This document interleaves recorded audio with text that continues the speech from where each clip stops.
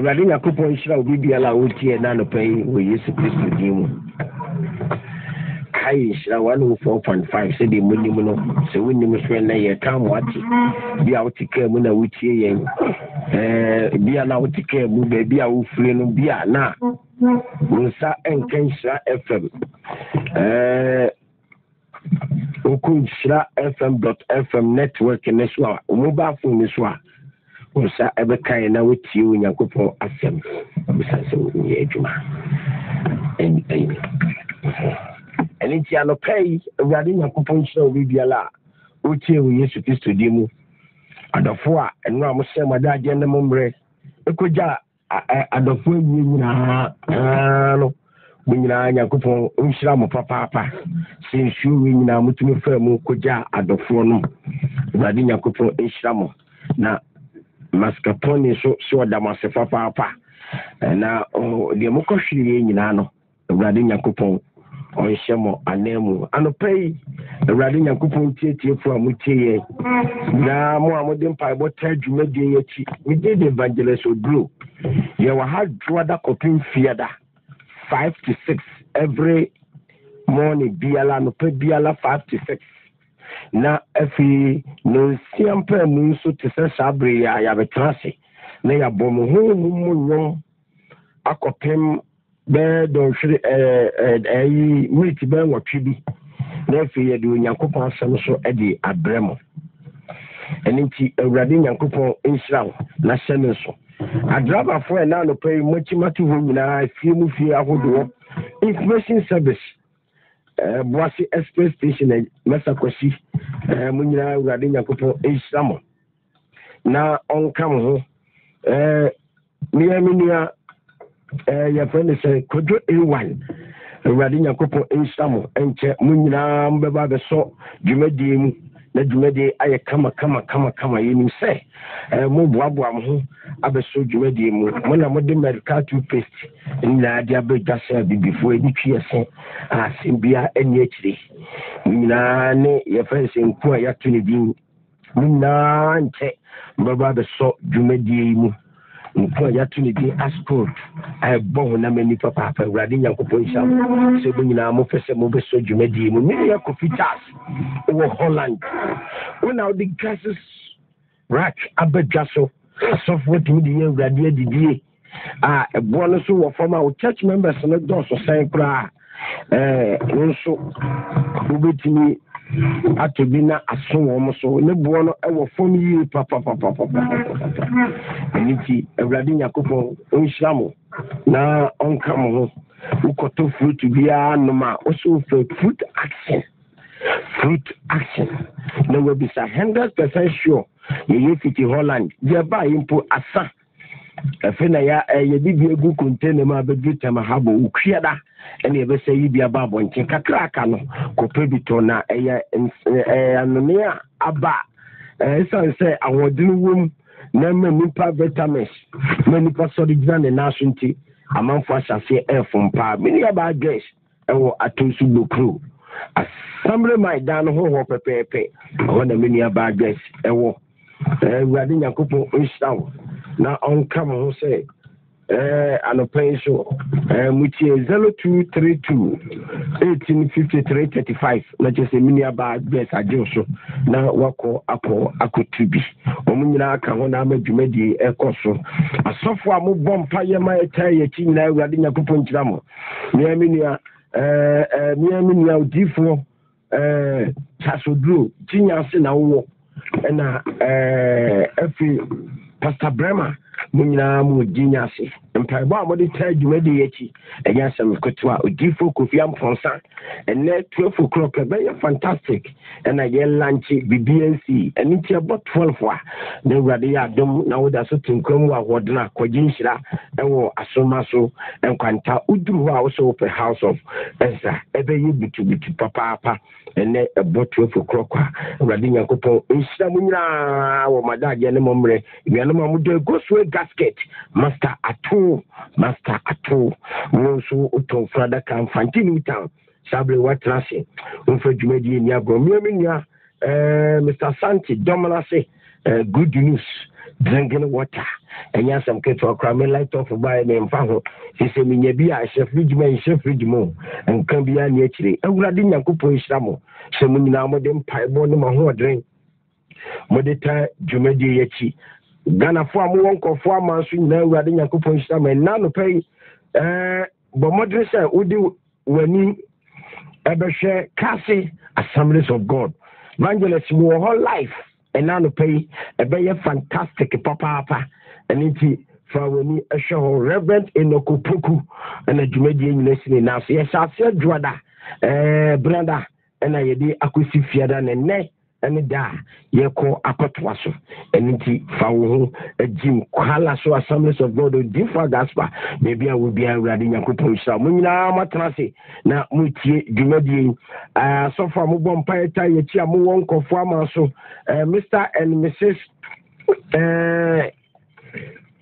Frampon, Muku, Mosumo, them Piebot, Tayachi, den Malacos Land Enterprise, the Radin Yakupo in some Pastor Tony Kukufu, Jumem now, Ufri, London now, or Jumedi Unfen Yago, Ghana for Monko farmers of France, and Italy for Germany for. Kwame gets no way. When I'm near Ali Isif Mohammed, Badina Kupo Israel, and a Minia Bedu, also of France, Dukuso Germany, Munia Jumedi, Mufa India Grokaka, and a Minia Kroku Afred, and Badina Kupo Israel, Papa, na Reverend Osei Kufo, so who palace, Musu Modi, Mpaibo, Ete Jumedi, none of pay, Yatrasia. Yemompaye, Yefa Jumedi, and Sisson. In Yankoponia Bankasi and a pencil in Munyam Cow, when you're for the Empasso, that are so for and a pair of society for a very answer in Munyam Cabiamau, by Bompire, so Bambon and Shosopa. One of which is been taken about a 4 by success to also. He produced Medruno, you see, Mahan Tonoso. But I was some by Yadia be only per diem, the rock, my own film every day. Yadia be answers from the master, so Joe Methrim, who are they, who are they. Thousands of answer no assumption kaya on konkono ya mwakwaba we used to team amen. It's second reading that Acts chapter 17 verse 11 was he you don't for hasin we yesterday one of the Thessalonica we were young Jasmine of riches in the Biase and no man let us he class say I know of our pen no of our paper she book say she na no watch your bar no watch no we na ready adum na pa solia Wunya no now what to what says in some catch the wunya because Revelation chapter 22 verse 6 in the case Tre and some will be saying some room in Sankan Grady yet to one what tre now so another pay summer when your couple and family of your twice and penny days ungrateful Bonia ungrateful Bonia for Sankan Grady me Bonia yadia serious. Say Obi by 4 club baby say Obi a true caution quan. Aya in foul no and cushion custom. And by 4 baby say the washer wama was seen every female. Yes. Also Shannon man is saying into 2. Actually say Bonia yadia. Obi biala ye ne papa onia ye no sani plano aya na wiye enta anya fe wonta nya hira afine mankoso eduru ba bi aya sani plano bubu duodua so ehhehwe ase istanke urade dinda eni ti sawo tie me na no peya na so obi atro akohwe nkwa na wo so wan tro nipa no ankɔhwɛ owuo adia ɛwɔ Africans especially Ghana ha titire pa ne sɛ obi esi yie a nipa ne nya ba bi gyina na ne wura fi no ho titem bia se betena se ne ye boadofo din a efiri ne a onyankopɔn fa wo saso ɛyemaye Isante urade amen ebiso obi to aka kira o say jiro ho ye na ye de pai bota wachi de akom kire ta wachi a Enumpono eyinshira Nokasem. Tienie papa. Boni aye enti ema odi pe ja papa yo.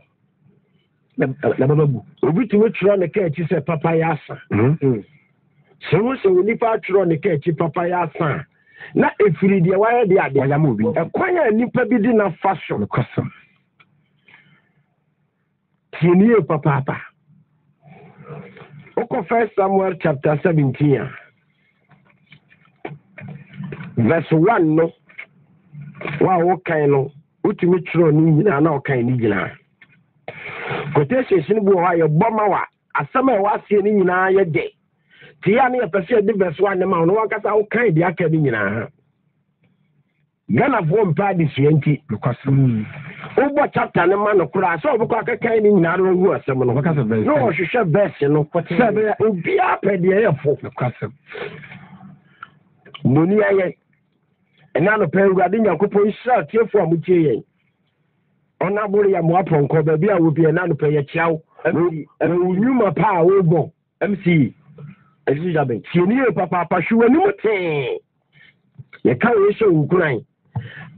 Adekasia ne no makese a watimi aye e di aboa Ejesu district. Me kra de tem dia me ka me hwe papa ndi mitumu se papa no kra no. Enye district me fata no. Kremi pa na wasi e de mano. KME. Na wasi e de mano. MC no. Koso bo adwuma. Ani mantem ho. Se ni mantem fo so wo mu nye boni aye. Na se wo mu se wo mbeka no kura wo mpa wo se papa na bo adwuma. Na nipa bi wo wa wo mu do amadwene ne se Ghana sika no. Wo ye DC ya wo de ya. Eti ade akia na o ma be salai na o chema won. O chema won. Na o chema won. Ya no onche bi. Wono ho okotra ye no, okotra ho ma Ghana. Wa okotra wa ma enipa bia. Eni ti Awurade Nyankopɔn Israel mo. Papa. Boni aye yade a enye eni ti so nipa yi a unyima ya nse mi din. Nokasem. 1 Samuel chapter 17 verse 1 no. David Kumbia. Na branchie bi. Kan asam no na David ya be fast all in wo da wanti e be yi. David kum Goliath.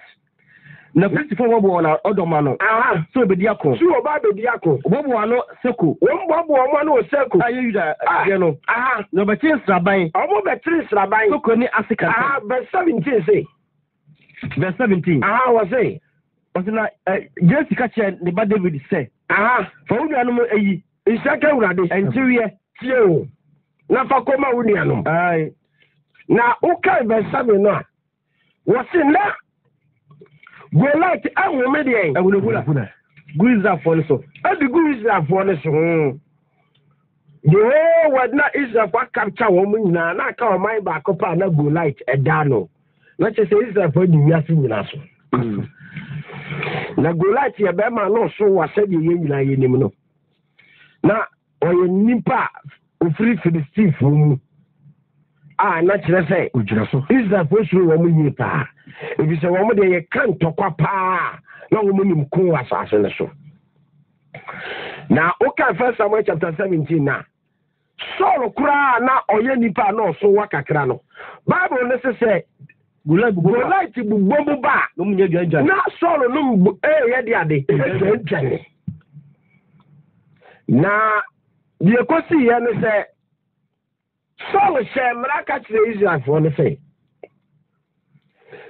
obi tumi ku sab Goliath blanche ya wo so wai obi tumi ku no na ka ne to foma ono Saul no ebe che na yinie mu mienu wa manafa no so afafa obe ma ne fia de na owia obema sa kronu fie sa nipa na oku Goliath ni fie ade no ho taxes are your no Israel no omuntia bi afa so odele baba ebe ma David ani fakuro beku Goliath no awade na eno na oko 1 Samuel chapter 17 verse 32 na David ye den na David catch Saul say and David call Saul in China catch Saul ama Goliath wo obi akomatu ama Goliath hu nya obiara akomatu wakola ko ni Filistini yakọ na wani Filistini yakọ akọkọ so catch David say ana Saul catch David say ko ni Filistini nko ni Filistini ni nko ya de ade wo de ya abofra abisa wo ya de ade abofra na asa what word no Saul ankasa gitu mu say enya dia David betum ni Goliath ya de ade akọ na yenti asema David kan o se Goliath die na Goliath die ya kufuri fini mo ya kufu ofiti no mo frase David ka tell Saul say na David ka tell Saul say wa ko be hema janyan wa ko ase me hwe be janyan ye se de se ba chi jamare ba ko de sisi ba chi gade mu ba ko a efi ko no mu a Fred mi bono mi ni fi no so de tiamia so na boji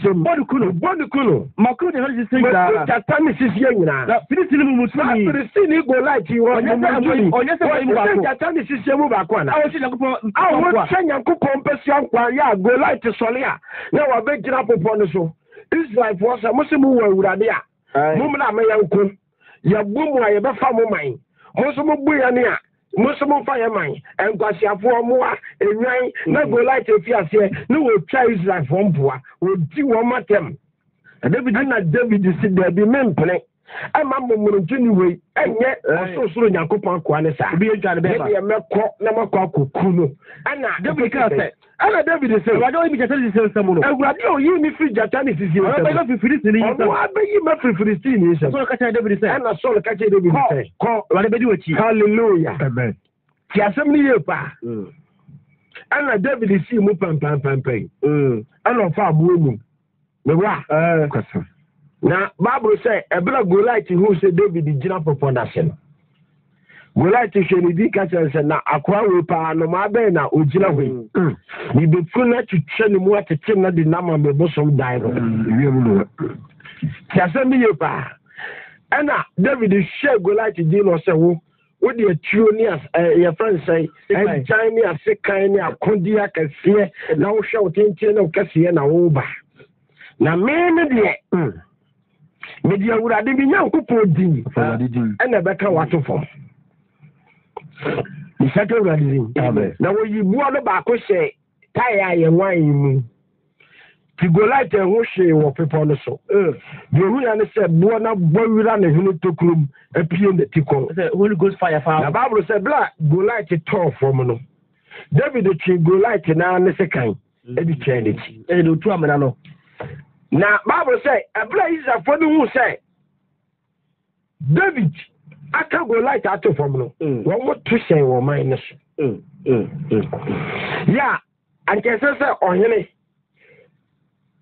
wa nya bibi ama wase wa Samuel kono ye say nya so nya bi na enu na 1 Samuel chapter 18 verses 9 no abla David here dey ku Goliath 1 Samuel chapter 18 verses 9 Saul to David nunkunu Saul to David nunkunu na oba David esafi na David koku Goliath na wo sane a wo ba no e ma free Israel kro nyina mu e ma no free Israel kro nyina mu ni asa wo ma da nyum ani asa be show hene so e be hia wa hene so wodi pintin ni je na sade hallelujah amen e ma no de wo sebo kwasem atwa ekwa yimfie ho ekwa kachira wa yire so ene wodi mpintin ene wo mo asa e ma wo gro no jesu ka na ma no wo mo gro no ejesu kase so le kuma pem David kuma mpim David die wo ko 10,000 so le bufu kase na so le bufu kase asam na anya ne de kase o kase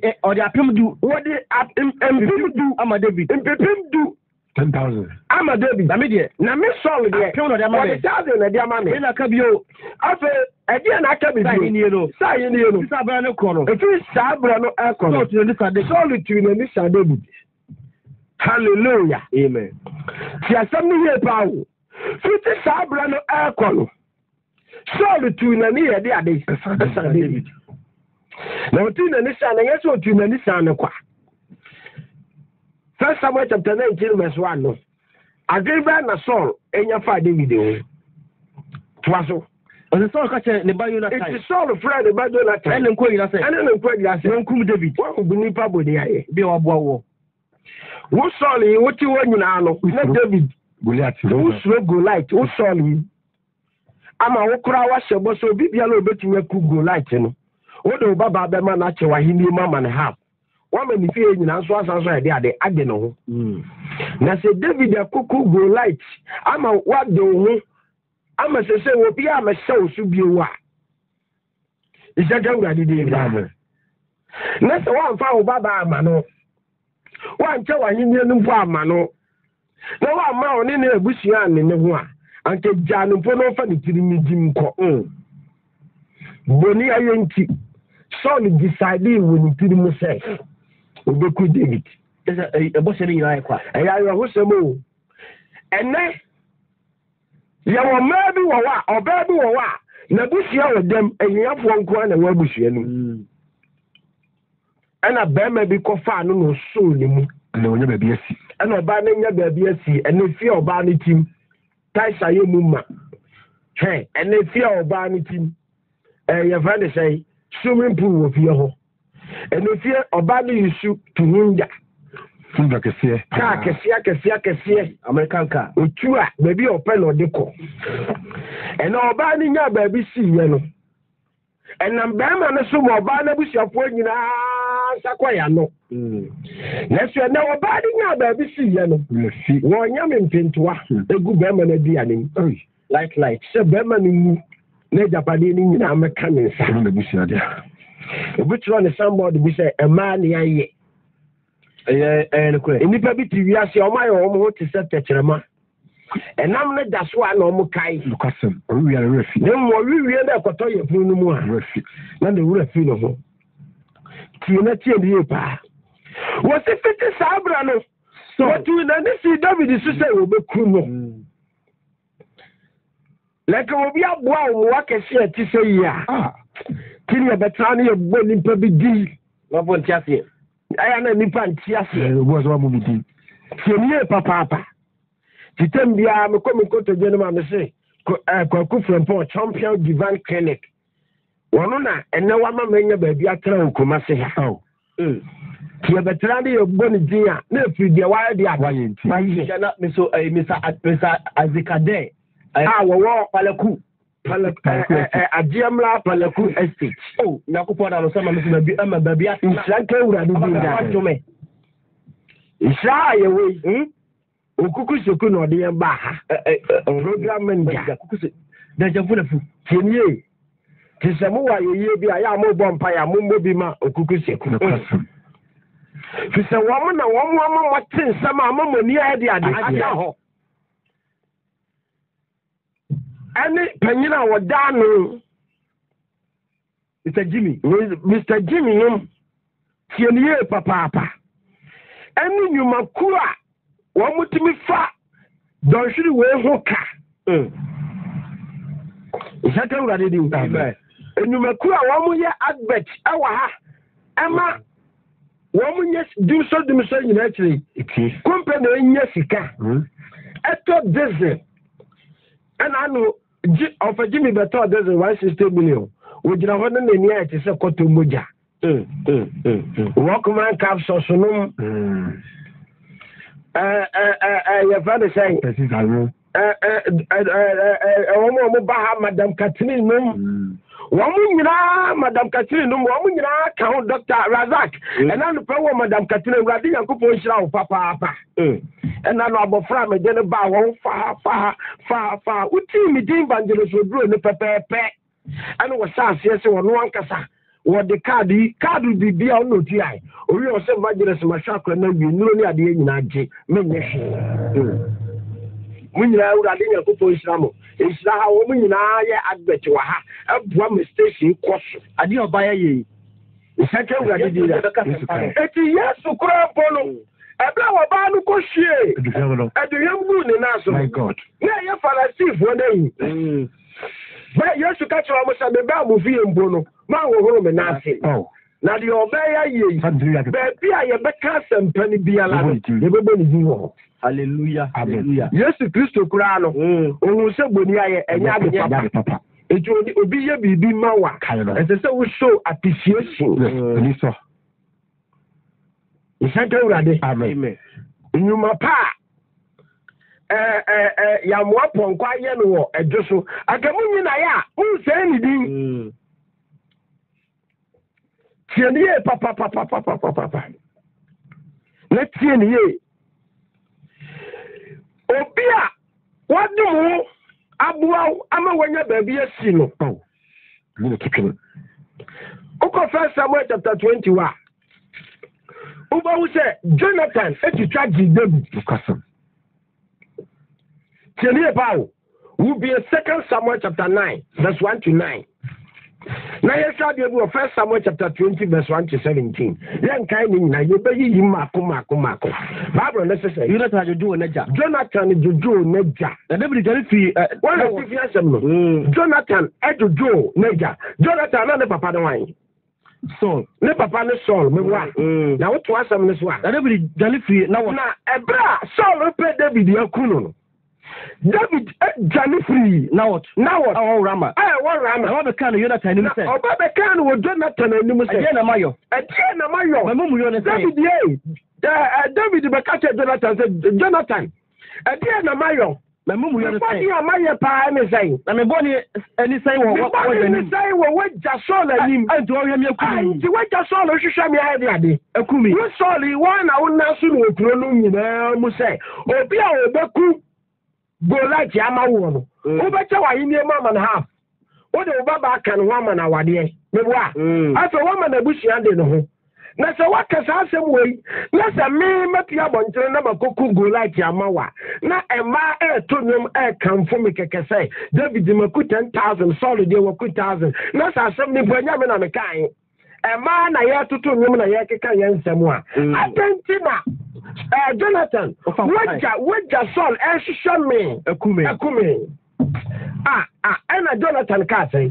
Okay, say, I want a Jonathan Castle. And Palo. Hallelujah. Amen. Jonathan. As I said, me wo bad in to Jonathan. No custom. Or you nipa or kayasem or kaidebi. It has what I will. Oh, Jonathan, you nipa or kayasem. We are the papa and the wooden fee. We are Nadia, the wooden fee. It was sad the cassia David the iron. I don't catch David. The Awoki Casa, me papa saw the Yawo Bekuano. David, oh boy, and Palo said me, Jonathan, my cousin, Meshe, I'm a me for papa, me papa Kuo. Now to ask him this one. Was you Palo, try, Major, the cassia, and Major Nina, the cassia, and the kids will be allowed to see us. This will you must do. I will say. First, someone named Tim. I was a son of friend about Jonathan. And then Quano. No, quite a woman, David. Emma, Jonathan can say, let a baby be allowed. You must do it. Now to ask them this one. Was it? You must sit down. Not in Tina. I think Tina. Make a dear Sammy. Make a dear Sammy. I won't tell me. And this every car and Tamil and everybody can't say. No, I can't even say. What can you say? I know money. Many when you money. It's not say. It's not say. Oh, my goodness, my Jonathan Yadi. Let's say. What we say? I can see I'm Yama Israel. Who Jonathan? I saw me. I must say, Mammy knew me and what young Kofa. Anything away is a secret to where they are. I feel what? A person will come here, more money. Now, what was all this? Ampala, what it is here? And what it is here? And I'm on pay, and I'm on pay, and I'm no me in them. And I didn't catch David. And Jonathan catch David. Bibiala, Ocrassian, my Yamama. And every catcher, the just be the catcher, Jonathan. Say, what's that? No, Sunny Free. She's calling you. Now, I want Jonathan can say, David. What channels of Australian beef? As I say, Anka, Sabusum Nifia, as a Sanka. You know, you could tell you, dear, me, Papa, so contrast me, did Nanso, Mammy, Mamiko Winter, Mammy Conco Winter, and William, she a secret in England. Young kind of wow, kind of Tobuasi, Naka Stolina, 1 Samuel chapter 20, verse 1 to 19, at the year. Now, I wanna Saul, David, Jonathan, can say David, say David, I'm going to win. So what say?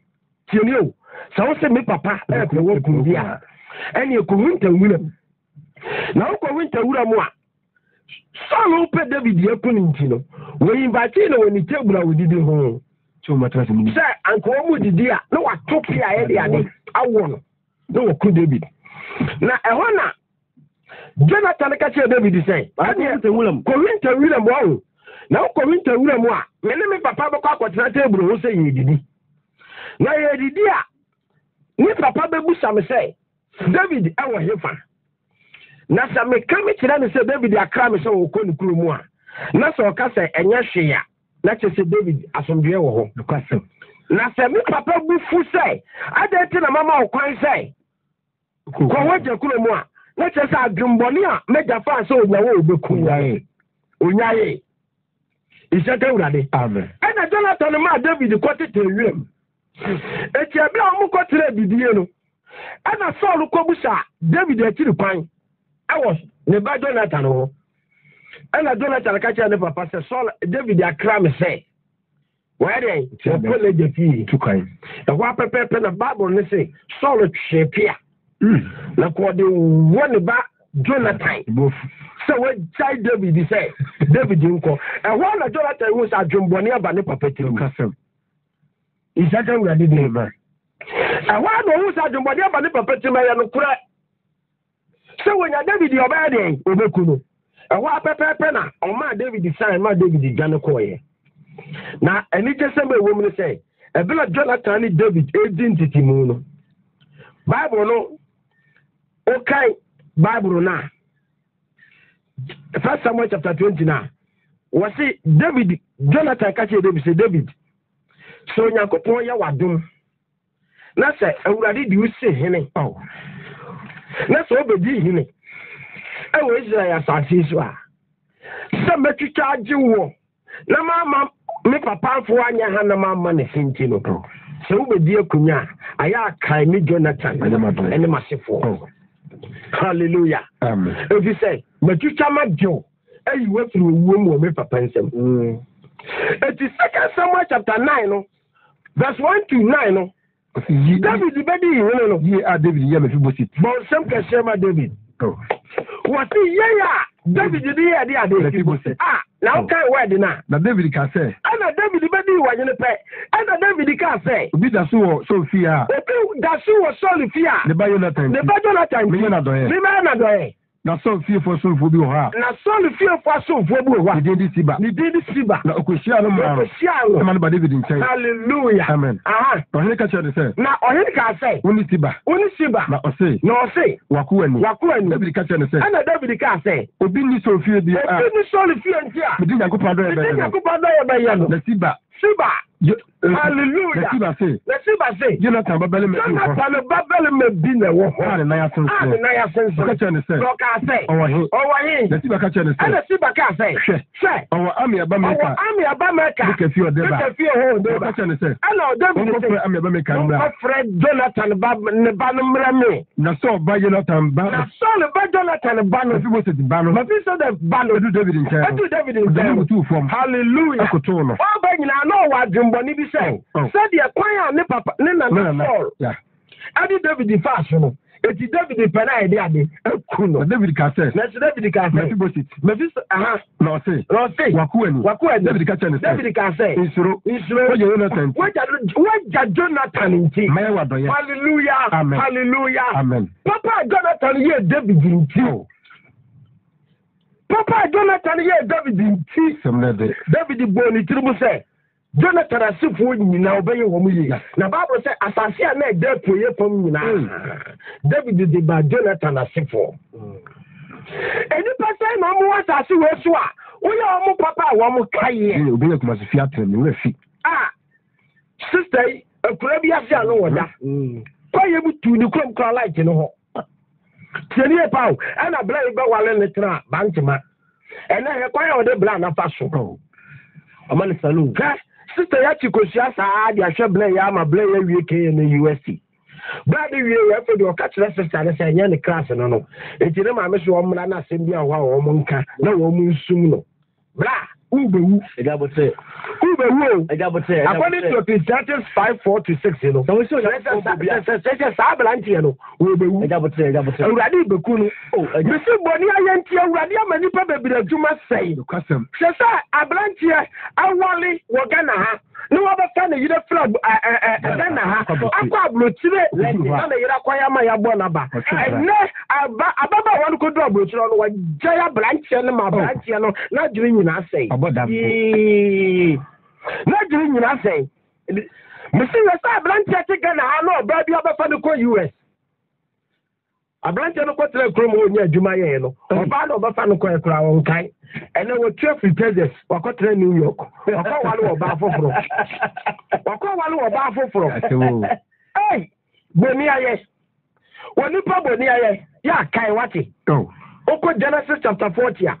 Bible le kan sembi. Genesis chapter 40. Genesis chapter 40 no. 12 to 14 no. Okay, 12 to 14 now. Joseph is Joseph is come. I know I had the chance in here. And come at me and son, and come at me and son, Nansa. Twaso, na I can't answer. Now, Mimi Sound come say, I can't answer about ya. No fellow, amount so. Another could do the other. What blank your way? Would do be a blank your way? A blank your way. According to some of you are infinite. Genesis chapter 14, what would turn out to what you can in verse 1 down. And a fellow chin if you are sick. When a woman I did David is okay, can't who Fiasco. Joseph, I can't who Fiasco. And a Joseph who shall blank you will come say, I can't answer that fellow about so. No fellow, I be you. No idea. How could do Dibia? No, the work could Dibia, a Juma now, Yan Dadano. We are sad what could dinner to Jumana. Would the fellow crew are now? Would the fellow crew are? Ashanensa, Cania, Ashan in some to say the Cania. Now, the Juma now we are mistaken at you, Tumuno. Me Joseph, me so come say, you best have Baba foul. Never say a ya, never say a ya, Kaime, Hallelujah, Amen, Hallelujah, Amen. Say, yeah, say, come say, I must show you. Say, near the foul, near the walk, now we have Jumana to say, now we have a cannon. Kaime, that's a Sue, yeah, Kaime, yeah, Kaime, Yamadoya, the Bobby Ditcher follow me, dear daddy, follow me, be my wire, Danasi. Oh, that I can see you. Over here, be my wire, Danasi. So, for me, I come to the Sam, Ubiana, Visa. You see that. So far, I come in Paibo, me call embassy, and I suffer. On top with me one pies and then after that, what you womb, a radius way, a blanche cool, made the embassy, Bunia, what you want, Nakuma, rather me Daniba when I come in Ayadia, with Tim Sakumano, a blah blanche queen, a rather vessa, one from Mum, where yesterday, a blanche quiet, a maso, this yes. I have like to catch up like with yourself from the car. I did medical, you met 2 instruments. I will do Hannah. They wouldn't put more software. They would I boom. I was so damn wimple. I black you for the go software friend one fat. Was a software friend I won't fat. Will be a friend in your car, but I'm a new year not quite so dumb. And you might answer me, Dingo. Bonnie, it is Joseph. I can't tell me, Kaime. I come shall measure way. So, it's in I saw for the charge, you know. Because I saw for the now who say, I saw for them who say, yeah, they are too only a bomb by your men in Panua. I don't know what do you and one friend one fat. Hey, the best way is pay before playing Babu. It's all Babu. The 5 million, not a month by amount. It is conforming us, yeah, ma. Twice yet, it will not the card, Gianluia, never open a few years, never Sanya de Bayamo, Sanya de Bayamo. I won't go my new direction.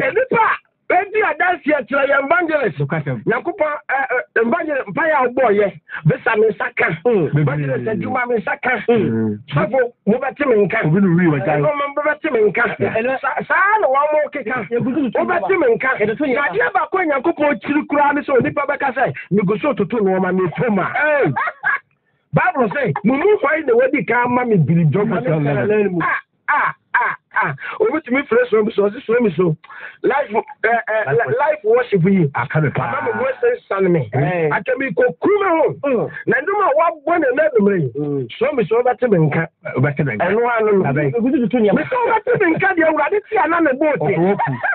so be by your papa. Let them be able to make what this say still yeah. I me. Verse 20 to 23 no. Now so as I said 20 to 23 as a penny no. Na enso na tiayo. O se na so ensa penny no. David is saying come no. David is saying come no. Just of saying come no. Ni we free no. Ni we free no. One kind no. One ye one kind. So when the people was anu muti asasi was no. Hi, when I suppose this is a baby flag, maybe I see Papa and I see Futu. You crown on him, said he see me, and then you should West Ham. What the fire, what they brand of Faso. Okay, Brano. Why do you why a container? What container? Side 15 million more bar. I said, I did this city, head dry, no. Macoma line. I said, yes, him. And for yes, yeah. Eh? Boy no girl another boy is our friend no girl no tum ka se kwasi ampani we chirama menyi mo aboy wa be ne nam ha ko o ka se jama me wa no ama blind ne se sofo me ko sama ho akomfo na se ko ku menya jimi sam ya winim di obenya wo de pa body ayefu ya kai o se o hada 50 million ma ba no.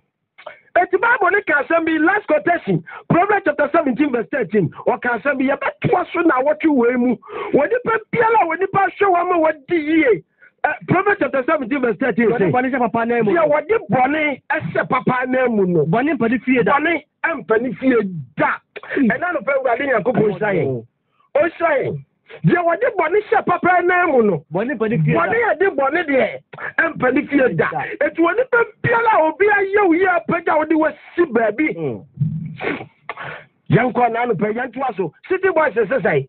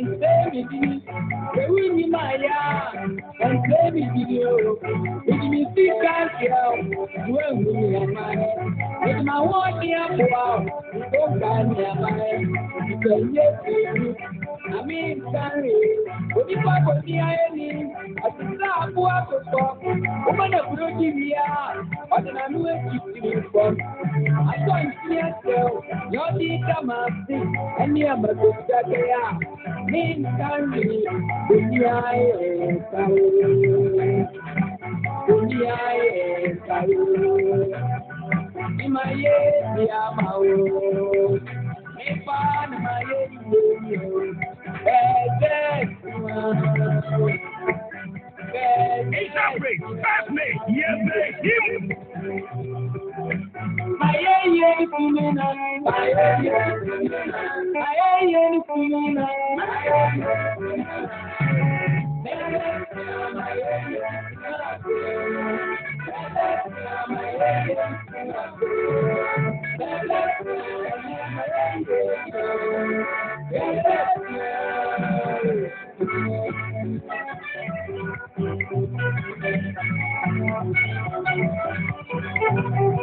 Interpret, translate, him.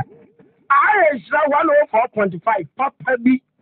Uyu machine free here. Wash that there. High life. What did the cost you show? Who be a wire? And now the pair I is that. But you may have a line so. Now Skype no see ye Juma. Isra.fm. FM. And now FA. Wow, person of Bassos 03 220 83 581. 83 582. Now the commercial code number 03 220 no the association. Now about 83 581, 83 582, 83 583 copy 4.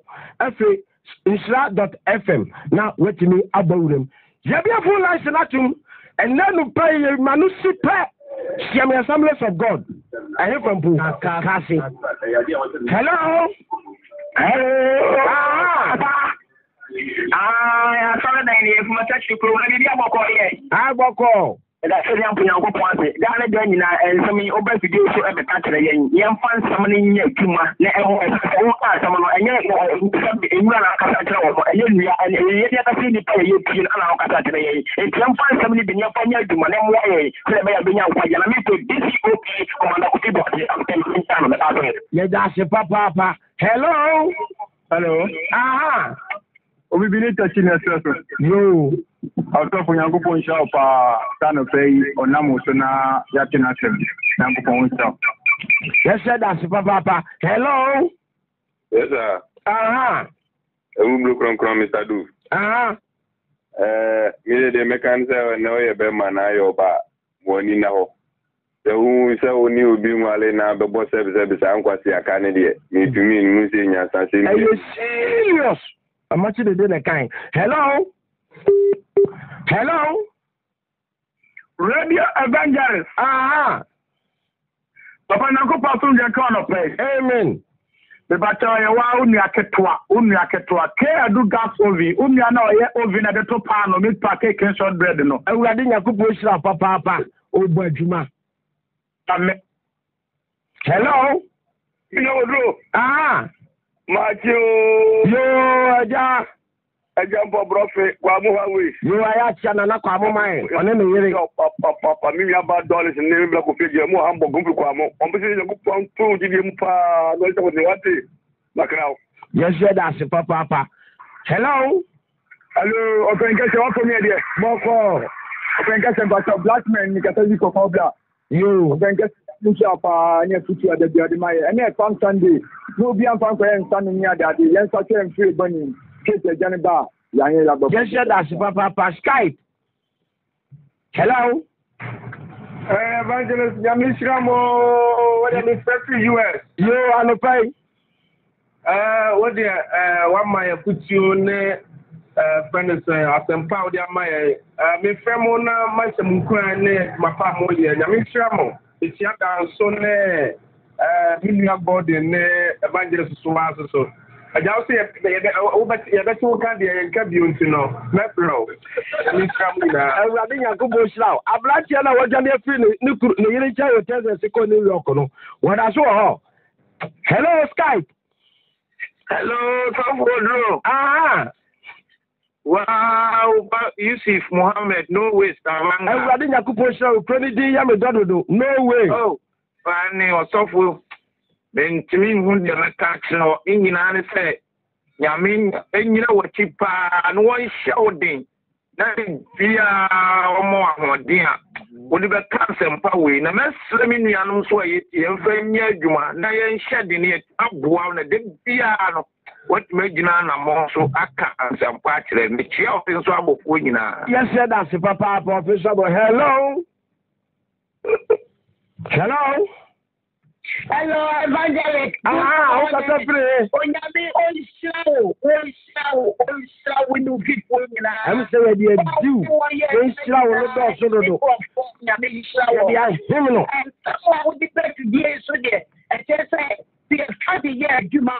And that boy, you know, we have the uncle. Yes, sir, that's a papa. Hello.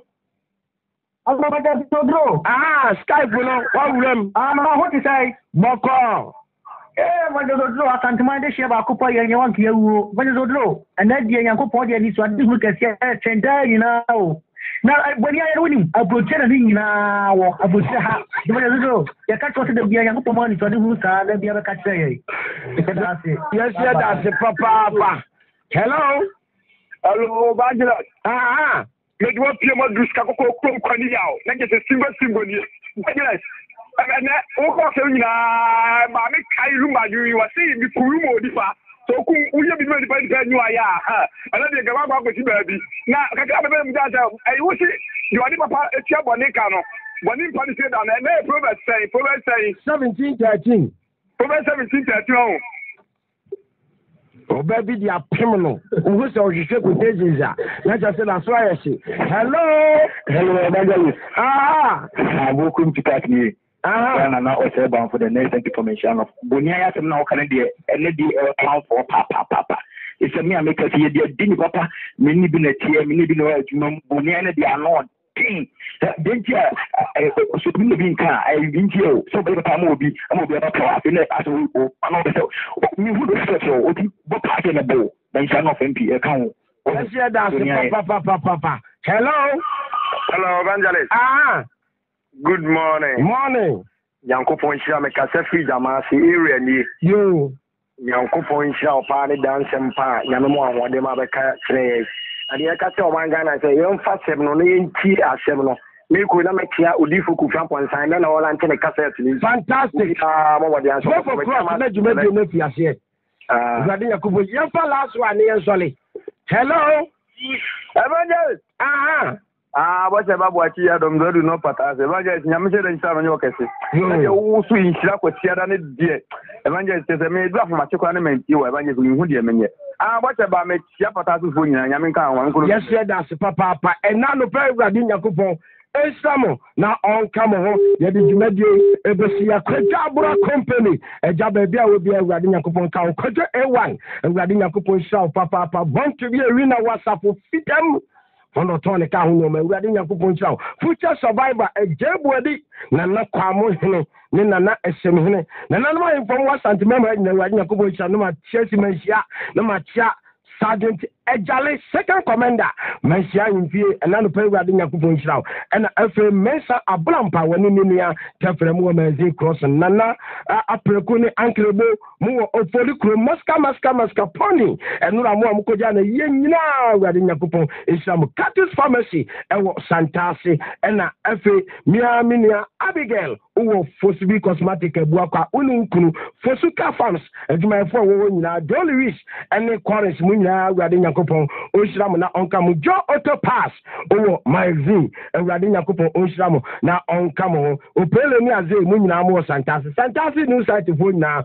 And I pay a Radina Coupon, Ushamana on Kayo, who person over Sabiania, over to media for 0545 52 90 51 0545 52 90 51 and 0244 31 54 61. Person over Sabiania 0244 31 54 61. Okay, your number no 0243 54 1953 0243 54 1953 and now 0243 325517 and then my personal line 0243 32 55 17. Yes, sorry, now you judge you,